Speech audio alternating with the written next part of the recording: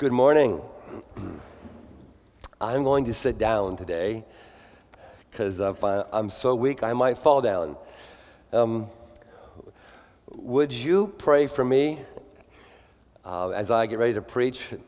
I probably should have had somebody else preach today, but I really feel so strongly about this message that I wanted to preach it. So please pray for me.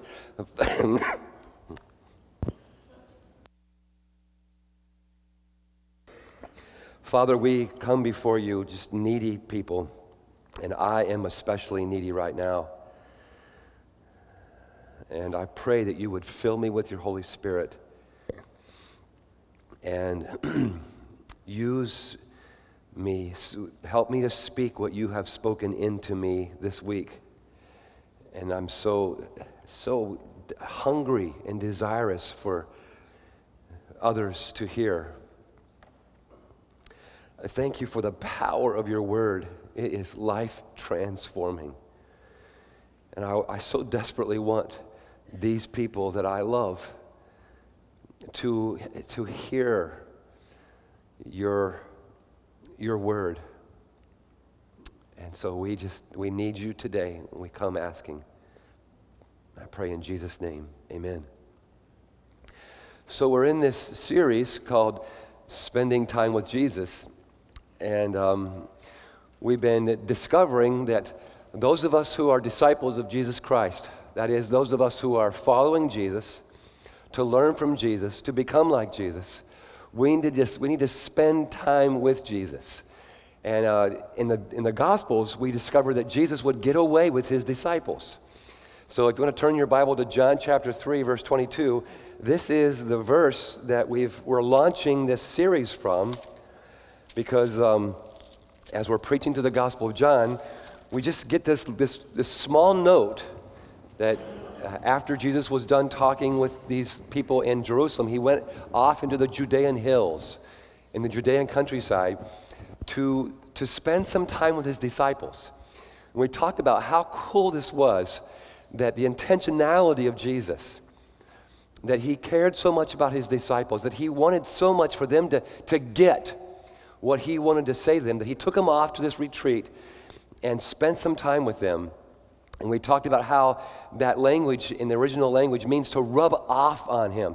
So Jesus took his disciples away so he would rub off on them. And of course we discovered this is a beautiful picture of what it means for us to be disciples, that we spend time with Jesus so that he rubs off on us and we become more like him. In fact, we said that the only way, remember this? If you've been here throughout this series, the only way to become like Jesus is to spend time with him. And then we talked about how it's possible to spend time with Jesus, but not become like him. In fact, I pointed out how maybe you may know somebody who has their quote-unquote devotions every day. They go to church. They're a churchy type person. But they're no more like Christ than anybody else. So there's a way of spending time with Jesus where you become more like him. And there's a way of spending time with Jesus where you don't become more like him. So I don't know about you, but I want to know the way. I want to know, how do I spend time with Jesus so that he rubs off on me and I become more like him? Well, probably one of the best passages in all of Scripture to picture this, to describe this, is the last night with Jesus and his disciples before he died. I don't know how many of you know this, that Matthew, Mark, and Luke just give 1 or 2 chapters to the last night of Jesus. But John gives John 13, 14, 15, 16, and 17. 5 chapters describing the night before Jesus died and the things he said to his disciples. So in John 14, it ends with Jesus saying, okay, let's leave from here. He's leaving the Garden of Gethsemane. He's leaving the time, the upper room that he has with his disciples, leaving the Passover meal, and is going to the Garden of Gethsemane where he's going to be arrested. This is the last moments. And as he walks out of the upper room, thinking about his death, thinking about, there's some things I want to say to these guys. There's some things I want to pass on. He passes this little patch of field in Jerusalem where there's a vineyard. And ringing in Jesus' ears are the questions of his disciples. Because he's been talking about, I'm going away. I'm going to die. And where I'm going, you can't follow. And as he walks past the vineyard, he hears the disciples grumbling and complaining. What are you talking about, Jesus? Where are you going? What's happening? He could hear the fear. He could feel the fear rising up because they're wondering, how am I going to do life without Jesus? I've been with him for 3 years. I've been spending all this time. Now what? What's he talking about? He's leaving. He's going. And so you and me, who are disciples, who can't see Jesus in the flesh, we're like the disciples who have to figure out how to spend time with Jesus when you can't see him anymore. And so as Jesus walks by this vineyard, he points out to his disciples, see that vineyard? And then he begins to say what is in John 15. So turn with me to John 15, such an amazing chapter.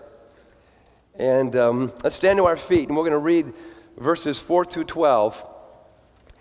And I'm going to preach on this, later when I get to John 15. So I'm just going to, go over this real quickly. But there's so much good things in here about how to spend time with Jesus when you can no longer see him.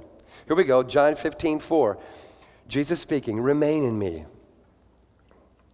as I also remain in you. Again, walking by the vineyard, no branch can bear fruit by itself. It must remain in the vine. Neither can you bear fruit unless you remain in me. I am the vine, Jesus says. You are the branches. If you remain in me and I in you, you will bear much fruit. But apart from me, you can do nothing. If you do not remain in me, you are like a branch that is thrown away and withers. Such branches are picked up, thrown into the fire, and burned. But if you remain in me, and my words remain in you, ask whatever you wish, and it will be done for you. This is to my Father's glory, that you bear much fruit, showing yourselves to be my disciples. As the Father has loved me, so I have loved you. Now remain in my love. If you keep my commands, you will remain in my love, just as I have kept my Father's commands and remain in his love. I've told you all this so that my joy may be in you and that your joy may be complete. My command is this: love each other as I have loved you. Let's be seated. So here we are the last night, walking by the vineyard, and Jesus says, you want to know how to spend time with me, how to be with me, how to become more like me after I'm gone? It's as simple as staying connected to a vine, the branch being connected to the vine. Write this down on your notes and we'll talk about it.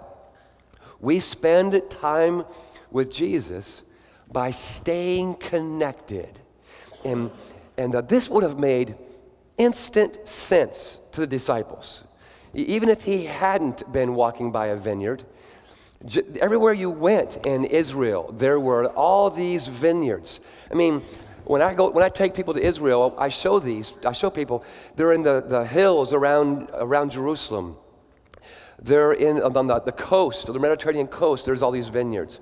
You go up to the Galilee region and the Golan Heights, and there's all these vineyards. You can even go into the wilderness, and now Israel is so good at irrigation, now they're growing vineyards on the edge of the desert. Everywhere you go in Israel, there's vineyards. And even when you don't see a vineyard, you see wild grapevines. I mean, they've always been this way.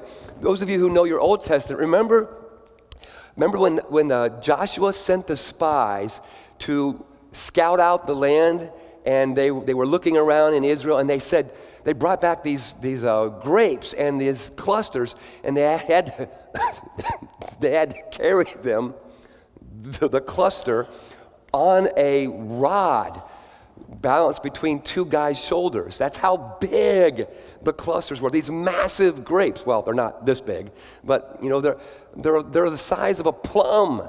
They're just absolutely huge. And I can imagine the disciples probably grew up throwing grapes at each other, playing in the vineyard. What a great place to have a fight, to have a war. Instead of snowballs, it's grapes. Of course, when you've had a grape fight, your mom can tell because it's all over you, you know. But you know, they probably played in the vineyards, and they knew the vineyards. They understood this metaphor instantly. And when Jesus said, if you remain in me, stay connected to me, plugged into me, you'll bear much fruit. Bam! No explanation needed. They saw the big grapes and the fruit, and they thought, yeah, I understand that. So when I take people to Israel, in fact, I'm going this fall, what I'll do is we'll stand in the middle of a vineyard, and I'll do a teaching from John 15. In fact, let me just take a commercial for a second, because we have a meeting coming up next Sunday night that I want to invite you to, and it's a really important meeting. If you want to go to Israel, then you got to come to this meeting. And years ago, the Ministry of Tourism in Israel invited me and paid my way and my wife's way free to go to Israel. And I was like, are you kidding me? So I went, and while I was there, they wanted me to teach, and so I taught a couple of times, and they said, okay, you know, you're in. Yeah, we will always, we'll hook you up with a travel agent that will always pay your way as long as you bring 18 to 20 people each trip and, you know, and teach. So I'm like, this is the slam dunk. So every year except last year, since then, I take 18 to 20 people. Last year we didn't go because we just didn't have enough people, so they wouldn't pay my way. So when I go there, I just show you all these sites about where Jesus was. And one of the guides told me, he said, I've done this, you know, millions of times and heard hundreds of pastors, and I've never heard anyone teach as much as you do.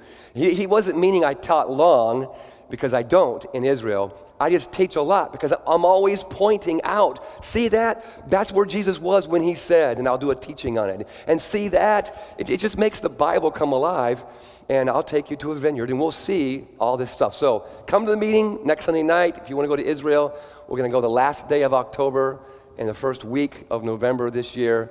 It's going to be amazing.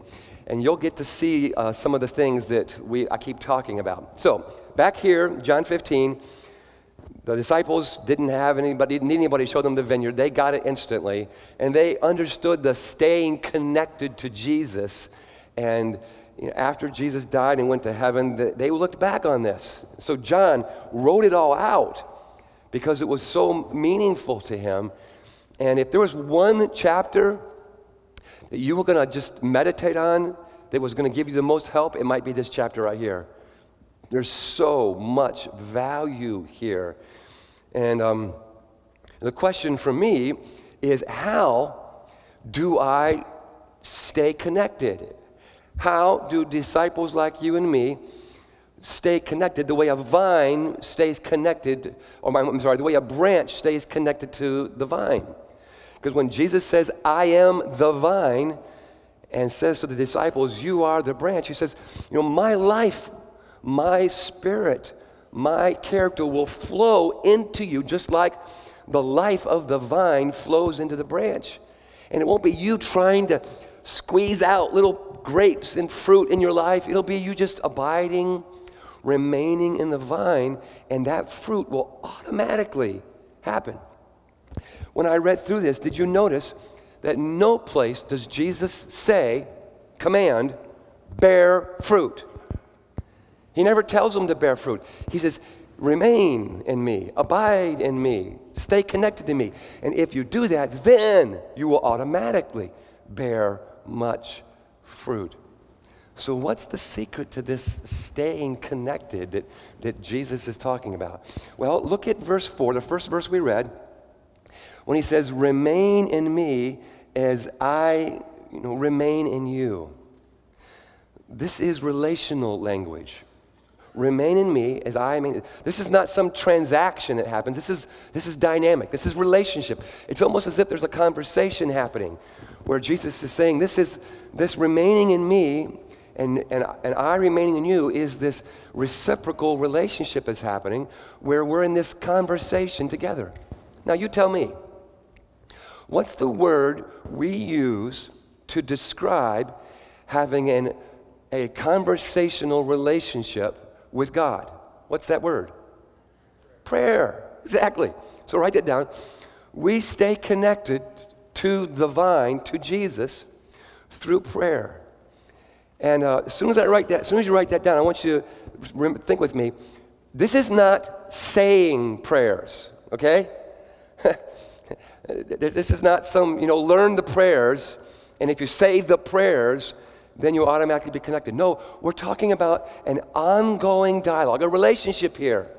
This is the secret. Jesus is not introducing religion. He's not introducing rituals. He's not introducing, magic phrases that if you learn, you're in. He's inviting us into an organic relationship that is pictured so well by the branch connected to the vine. So you stay connected to the divine life of Jesus as you remain in him, as you pray. He is divine, you are the branch. See how that works? And as you connect with him, Peter talks about this, his divine life flows. There's so much available to you in prayer. So much life available to you in learning an ongoing dialogue through the day. Now, do I mean like at work? Yes. Imagine that Jesus is right with you. He is, but just not in the flesh. So you have to imagine him. And I'm not talking about an imaginary friend because he's real. It's just that you can't see him. And go through the day with Jesus and include him in your decisions, in the things that confuse you, in the tasks that are given to you. Do life with Jesus. Keep an ongoing dialogue. Now, you got to be careful about this because if you're moving your mouth and talking and you're by yourself, people might see you and think you're crazy. It used to be that they thought that way when you were in the car, but now, since we've all got these, cars that have microphones in them, people don't flip out anymore when they see you talking all by yourself. They think you're talking into a microphone. But they might at work, so you might have to mumble under your breath, but include Jesus in the course of your day. I know some of you are thinking, dude, my job is hard. I can't include Jesus. Can I just say to you, it'd be the best thing you ever did? Jesus, let me just be real profound here. Jesus is smart. He knows more about your job than you do. I know you're like, what? It doesn't matter what you do. He's omniscient. He knows everything. There's nothing about your job that he doesn't already know. I know we don't think about Jesus like that. We think about Jesus, the religious guy. But Jesus is the smartest lawyer. He's the best mechanic. He's the best plumber. Wish we could hire him. I mean, he knows everything about everything. Invite him into your day. He's the best parent, the best friend, the best leader. Call on him. Enter into an ongoing dialogue with him. This is what I do. I breathe these prayers out to Jesus. That's what my book is about, is this ongoing learning to breathe as I fill myself with the Spirit of God and breathe out my my sin and the toxins that keep me from talking to God and that keep me from understanding him. And there's this ongoing dialogue.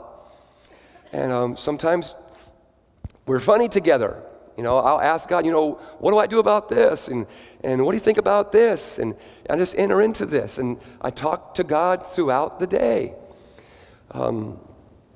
It's the first thing that I do in the morning is I get out of bed, I land on my knees, and I say, Lord, today I want to love you. I want to love people. I want to live surrendered. All day long, I want to stay in connection with you.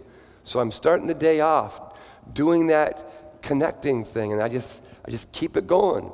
You know, I might jump in the shower, I might go downstairs and spend some more time with him, I might go for a run, but I'm getting things started by spending time with him and saying, I want to do this day with you. Now,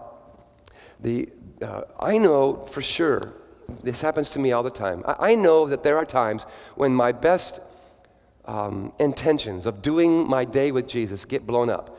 I get so busy, life gets so crazy, things get so bizarre that I forget about Jesus, and I get so focused on my tasks, and I get to the end of the day, and I'm like, oh man, I just left him out. Check this out.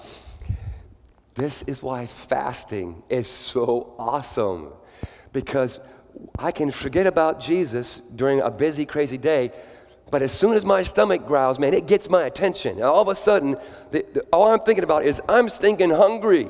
And remember, we've been saying that this fast is a way of prompting us to talk to God.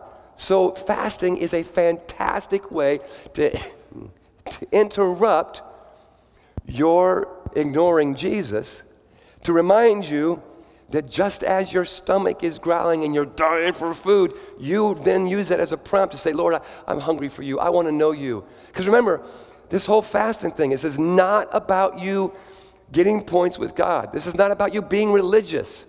This is not about you, improving yourself in God's eyes or in anybody else's eyes. This fast that we're doing as a church, and especially this next week, which is going to get tough, it's helping us to be attentive to God, to pay attention to his voice and to learn to hear from his voice. So this next week is going to be a great time for him to interrupt your day to remind you of your need for him. And maybe that'll help train you. Lord, I want to do life with you. And the vine metaphor is not something where Jesus is used as a metaphor of plugging in and then unplugging. That vine and that branch are connected 24/7, always connected. Now, as valuable as it is to have this ongoing dialogue, to do life with Jesus, there's also great strength in creating some scheduled times. You see this with Jesus. In Mark 1:35, Jesus taught me this. In Mark 1:35, it says, very early in the morning, before anybody else got up, Jesus got up, and the first thing he did was he prayed, spent time with God. He models for us. Spend a regular time with God. Jesus would go to the prayers in the temple. So Jesus didn't abandon schedules and say, hey, I'm just living 24/7 with God. He used both. And so, I talked about getting out of bed, first thing I do. Recently, I've started this whole wristband thing. Some of you wonder what this is all about. Recently, as in July, so I've only been doing this since July. On July 14th, we started this thing called Pray 714, because July is the 7th month, on July 14th. 714, I invited you to pray the 7th chapter of 2 Chronicles, the 14th verse, which is a verse that cries out to God for our country, for revival, for ourselves. And at 7:14 a.m. or 7:14 p.m., I'm prompted by my wrist and by the clock to stop and pray for 7 minutes and 14 seconds. No, I'm just kidding about the 7 minutes part. But on 7:14, we started praying 2 Chronicles 7:14 at 7:14 in the morning or in the evening. You can pray as long as you want or just a couple seconds. But it's a prompt. It's a regularly scheduled prompt so you don't forget about Jesus, so you can spend your day with him. 7 o'clock every morning, we have devotions as a family. And we go through the church-wide devotions so that we're being fed with the Word of God. So these are just regularly scheduled examples of regularly scheduled times that I invite you to do so that you're staying connected to Jesus. At least one time during the day, you need to include not only praying and talking to Jesus, but you need to include the next way of staying connected to Jesus. And it's in verse 7, remember how I said we're going to just jump on some high points? Verse 7, Jesus says, if you remain in me, and then these words, and my words remain in you. In fact, this is the second way of remaining in Jesus, is that we stay connected to him as his words remain in us. We stay connected to Jesus through the word. Every word that Jesus said is the word of God. We call the Bible the word of God. We talked about this last week. And this is a fantastic way of staying connected to Jesus. So, at least once a day, in your ongoing dialogue or your scheduled times with God, at least once a day, include Scripture, include the Word of God, so that you're doing verse 7, so that his words are remaining in you. Paul talks about this in Colossians 3:16 when he says, let the word of Christ dwell in you richly. The word that Paul uses there, the word dwell, is a synonym of the words in John 15 for the word remain in you, abide in you. And they're both of those, Colossians 3:16, the word dwell, and the word remain and abide in John 15 are both synonyms of the word in John 3:22 that says spend time with. Do you see the connection here? We spend time with Jesus as we remain in his word. His words abide in us, and we dwell, let his word dwell in us. There's something powerful and life-giving when you let the word of Christ dwell in you richly, remain in you. The picture there of dwelling is to make its home in you. See, some of you, right now as I'm preaching the word of God, and the word of God is looking for a place in your life to settle in, but you're not welcoming. John 5:37, Jesus says to the religious people, my word has no place in you. It doesn't dwell in you. You hear my word. You search the scriptures to see what the truth is, but you're hearing the word, but you're not letting it dwell in you. So you have to listen to the word and let it dwell in you. Let it look into your life and find a place to live there. Let the word of God find a Teflon wall in your heart to hook up to. So you don't have a Teflon heart, Velcro heart. So you don't want a Teflon heart, so the word of God just slides in and slides out. You want a Velcro heart, so the word of God sticks and finds its home in you and abides there, dwells there, remains in you. And by doing that, you stay connected to the vine. You bear much fruit. You become more like Christ. You say, well, man, how do I let the word of Christ dwell in me? Well, a long time ago, I think 10 years ago, I started this process of writing out some church-wide devotions for you. And I keep talking about this, but let me spend a couple seconds explaining this for those of you who are new or have never done this. Every day in your email box or your phone, on the Twitter feed, on our website, or a hard copy, you can read some scriptures that we've carved out for a daily reading. So the Word of God is dwelling in you. And as you read through our plan, you'll read through the whole New Testament, and you'll read through the Psalms every year. The whole New Testament and the Psalms. So on a daily basis, you're reading the Word of God, and you're reading it slowly. You're letting it sink in, letting it dwell in you. And as you read it, we invite you to meditate on it. And so every day, we pull a meditation verse out of that reading and invite you to meditate on that verse, to dwell in it. Last week we talked about pondering it, picturing it, letting it marinate in you, letting it percolate. So you're thinking about that and wrestling with it. So you read the Word of God, you meditate on it, and then after you meditate on this verse for a while, then there's a verse every week, a meditation verse every day, and a memory verse every week that we invite you to memorize, and you review it every day. So this past week, the memory verse was Matthew 6:33, but seek ye first the kingdom of God and his righteousness, and all these things will be given to you as well. Jesus is talking to a bunch of people on what we call the Sermon on the Mount. I'll take you there, that very place in Israel. It's amazing. And we'll hear him preach and teach. It's awesome. And in this sermon, he says, you know, you're so concerned about what you wear and the food you eat, and you're so concerned about all these things. Instead, seek God first. He'll take care of all this stuff. And as you memorize Matthew 6:33 all week long, it finds its home in you. And it begins to shape your prayers. It begins to shape your desires, and you become more like Christ.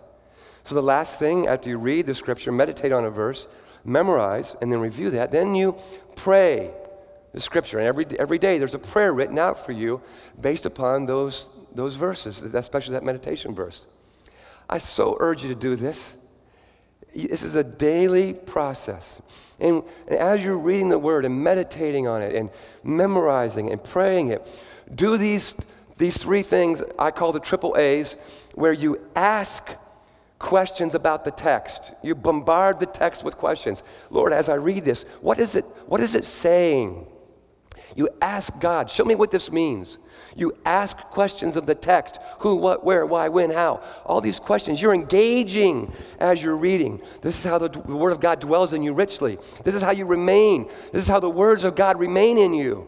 Is you ask questions, you interact, you engage. And then you start thinking and analyzing what you're reading, and you're wrestling with it, you're pondering it. And as you analyze and think about it, you're asking, what does this mean? In ask, you're asking, what does it say? In analyze, you're asking, what does this mean? And then you begin to apply it. Ask, analyze, apply. I wrote this years ago. I do this every time I read the Bible. It's secondhand. I want to invite you into this. Make it second nature, that every time you read the Bible, you're asking, what's going on here? Why this word? Why did he say that? What's happening here? Who, what, where, why? Analyze, think about it. And then apply it to your life. Because if you just hear the word, but don't do the word, it's of no value to you. You got to apply it to your life. And this is how the words of Christ, verse 7, remain in you. Does this make sense? They abide in you. They stick in you. And you find yourself becoming more and more like Christ. You begin to pray the prayers that the Holy Spirit fills you with. You begin to think the thoughts that God wants you to think. You begin to value what he values. And you begin to become more and more like Christ as the word of Christ dwells in you, remains in you, abides in you, and begins to shape your heart. Okay, let's keep going. So down in verse 9, Jesus says, the Father has loved me. Find verse 9 there. As the Father has loved me, so have I loved you. Now remain in my love. How do I do that, Jesus? Next verse, verse 10. If you keep my commands, you will remain in my love. He commands them, remain in my love. We say, how do you do that? He says, keep my commands. What's he saying? He's saying, obey me. So write this down. The third way we stay connected to Jesus is through obedience. Now, friends, I can't stress to you how important this one is. Don't pass by this one. Some of you are branches withering on the vine because you've stopped obeying God.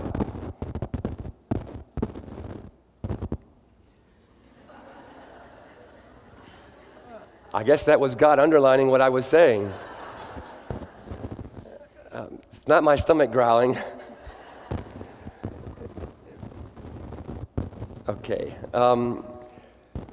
Obedience is absolutely essential if we're going to stay connected to the vine. You're going to lose your sense of fellowship with Christ if you stop obeying him. You're going to lose that sense of his hand of blessing. You're not going to be able to hear from God if you're disobeying him. Sometimes people will say to me, I want God to give me more light. I want him to give me more direction. And I'll probe and I'll discover they're not obeying the words he's already giving them. And God won't give you more truth. He won't give you more light to walk in if you're disobeying the truth he's already given you. He won't give you more direction until you begin to obey what he's already challenged you, called you to do. So obedience is really, really important. And so you say, well, why? Let me give you 3 really quick reasons from John 14 and 15. First of all, this idea of remaining in the love of God. And Jesus says, the way that you remain in my love is by obeying my commands. So what happens is that obedience deepens the love relationship that we're having with Jesus. The sense of his love, the sense of his work in our life, in fact, it grows our heart of love. When you obey Jesus, you find that you love him more. Because Jesus is not a hard taskmaster. He is inviting you into abundant life. But you're so afraid of obeying him that you step back. But when you obey, you find that this love just deepens. And the intimacy gets more real. You sense the love of God growing in your heart. Go back 1 chapter to chapter 14, verse 21. Same night, same disciples, same Jesus, and he says, verse 21 of John 14, whoever has my commands, by the way, I'm not putting this on the screen because I realize that some of you aren't bringing your Bibles. So I think I'm training you not to bring your Bibles. So it's not up there, you're going to have to bring your Bibles. It'll be a good thing. Whoever has my commands, verse 14:21, and keeps them is the one who loves me. Oh, we just heard this. We get this, Jesus. The one who loves me will be loved by my Father, and I will, and I too will love them. And I love this last phrase, and show myself to them. The idea here is to reveal more of who I am. I'll show myself. And see, revelation, revealing more of who he is. Revelation is always an invitation to intimacy. Revelation is always an invitation to intimacy. So that's why there's this love language here. Jesus is saying, if you obey me, I'll reveal more of myself. I'll show more of who I am to you. In other words, obedience opens insight into who Jesus is. This revelation gives us insight. Oh, that's what you mean. Oh, that's who you are. We get to know Jesus better. Our insight into who he is, our insight into what he means, what his words mean, gets clearer when we obey. Likewise, it gets less clear. It gets more muddy when we're living in disobedience. Obedience opens insight. And then back to John 15. Look at the very next verse after verse 10. That should be a verse 11.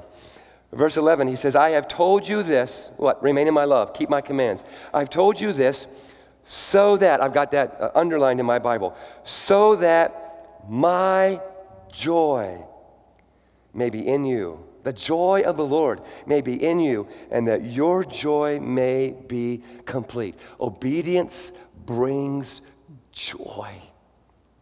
Some of you know exactly what I'm talking about. You know what it's like when you obey God, and a joy fills you. A joy unlike the happiness that comes from circumstances. This is a joy that's so much deeper. This is the love of Christ inside of you that brings this joy. This is the presence of the Holy Spirit breathed into you, bringing you a level of joy that surpasses whatever kind of difficulties you're going through. This is the joy of the Lord that becomes your strength. So there's 3 quick things that happen in our life when we obey God, but the biggest thing is obedience helps us stay connected to the life of Christ flowing into us, just like prayer, just like the word, now obedience. Now there's one last thing. And I finished with verse 12. I finished with verse 11, that your joy may be complete. Look at the very next verse. He's talking about commands that I want you to obey. Well, what is the command, Jesus? Verse 12. My command is this: love. Not just love God, love each other. And here's the measurement: as I have loved you. The fourth way that we stay connected to Jesus is through loving others. Through loving others. You say, wait a minute. You said we were being connected to Jesus. How does loving people connect us to Jesus? Here's how. There's actually a couple ways.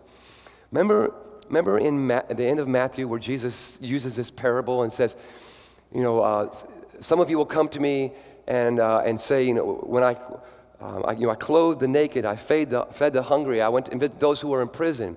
And Jesus said, when you did it to the least of these, to those who were naked, you clothed them. To those who were hungry, you fed them. To those who were in prison, you went and visited them. When you did that to them, you were doing it to me, Leslie.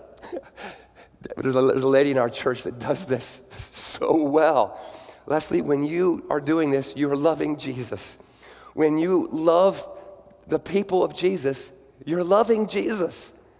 He's so connected that he receives that as you feeding him, loving him, clothing him, visiting him. See the connection there? Jesus wants to live connected to us. So when we love his people, we're loving Jesus. The guy that wrote John wrote a couple letters, 1st, 2nd, 3rd John, at the end of your Bible. And in 1 John 4:21, he talks about how if we say we love God, then we should love our brother. They go together. And so we say at our church, we're going to love God and, tell me, love people. I love the Message translation of 1 John 4:21. Loving God includes loving people. You can't separate them. The first part of the 10 Commandments, loving God. Second part of the 10 Commandments, loving people. Part of the Lord's Prayer, hallowed be thy name, loving God. Other part of the prayer, loving people. Forgive us our sins and help us to forgive those who sin against us, loving people. Loving God and loving people is all over the Bible. Why? Because they go together. And when you love people, it's a way of staying connected to Jesus. Here's the other way this works, is when we love people, verse 12, as Christ loved us. So it's not just, being patronizing and saying nice things. No, it's loving as Christ. That's verse 12. As Christ loved us. When we do that, friends, that's hard. I ask people all the time, when I ask God all the time, what does it mean to love well here? Because that's how God is going to measure our life. Later on, Jesus said, by this, everyone will know you're my disciples. By your love. By your love. So we're measured by our love. I don't want to measure my love against you because I may love better than you or I may love worse than you. You may love better than me or not. It doesn't matter. We want to compare ourselves to Jesus. That's the measurement. And when I compare the way I love the way Jesus loves, I realize I don't love well. I need his power flowing in me. I need to get back connected to the vine so that his love is flowing through me. You don't want me to love you with my love. My love is not enough. I'm self-centered. I'm selfish. I think about myself way too much. You want me to love you with God's love. This is the way we're to love one another. And so, have you discovered that when you try to love like this, it's stinking hard because people are messy and it's just easier to love somebody else. And haven't you done this? Haven't you started to love somebody and it just got too hard and you just said, forget that, I'm going to love these people. They're a lot easier to love. And then they got hard to love. And it's like, where can I find the easy people to love? That's why we watch television. That's why we do pornography. That's why we play on the internet, because it's so much easier to love objects and flickering screens who don't demand anything of us. Loving people is hard. It's messy. And it drives us. It forces us to go back to Jesus, to go back to the Holy Spirit, to fill us, to go back to God and say, God, I got to live connected because I can't love my wife as Christ loved the church unless it's your love flowing in me. I can't love the people that I've been called to be the senior pastor of unless it's your love. I can't love my children. I can't love my staff. I can't love my neighbor. I can't love anybody well. I need your love. It drives me. It forces me back to connection. It forces me back to the vine. Forces me back to breathing in his love. So it's a blessing to seek to love those that are hard to love, because it actually ends up making me more like Christ. Because instead of fooling myself into thinking I've loved you well by saying a few patronizing words, I dive into that relationship and I fail and I get grace and I go out and I love again. And in that process of God's grace filling me, I'm becoming more like Christ. In the process of me crying out for the Holy Spirit to fill me, I'm actually becoming more like Christ. In fact, staying connected to Jesus is the only way that you and I can be like Christ. That's why this is so important. And that's why I've stumbled through this message today. Because I want so badly, let's pray together. Lord, I want so badly, you know my heart. I want so badly for us to get this. I want us to learn to live the vine life, the Christ-like life, not by working hard, but by remaining in the vine. And Lord, it does take effort to pray, to be in the Word, to love people, to obey you. It does take effort. But that effort is not us trying to become like Christ. That effort is us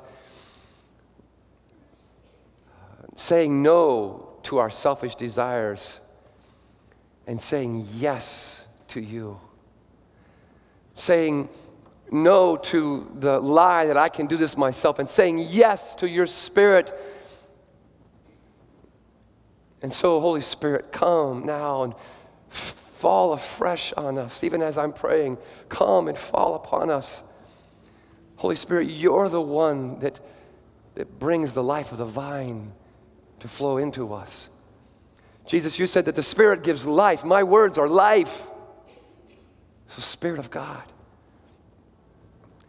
flow into us. Fall afresh on us. Teach us to pray. Keep us connected. Open the Word to us. Call us to obedience. Open our eyes to the people who need to be loved. And work your power in us. Make us more like Jesus. And teach us how to abide, remain, live connected in the vine. We pray this in Jesus' holy name. Amen.